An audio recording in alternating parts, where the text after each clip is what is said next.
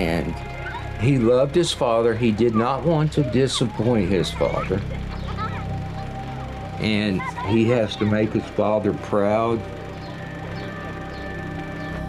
Your personality, which is, you know, loving, kind, you know, the side of you which is the greatest side of you. I mean, you know, you love us, right? You love Grandma. You show respect to people. You talk civilly and nicely and respectfully. You don't show any anger.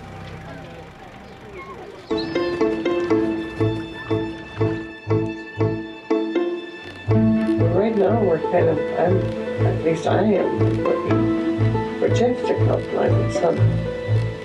And so far, I have a beautiful day outside. Nice day to be alive.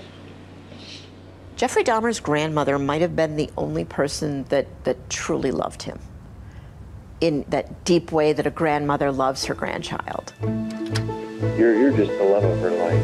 Right? Oh, yeah. That's good. Yeah.